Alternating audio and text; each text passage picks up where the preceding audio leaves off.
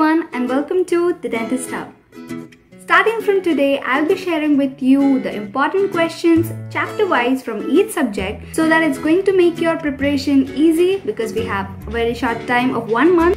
I'm not sure about oral pathology and pharmacology because these subjects are very vast and you cannot say that this particular topic or this particular question is important one in these subjects. Anyways, so the important questions doesn't mean that only these questions are going to be in the exam. No, it's not like that. We cannot predict a question paper, right?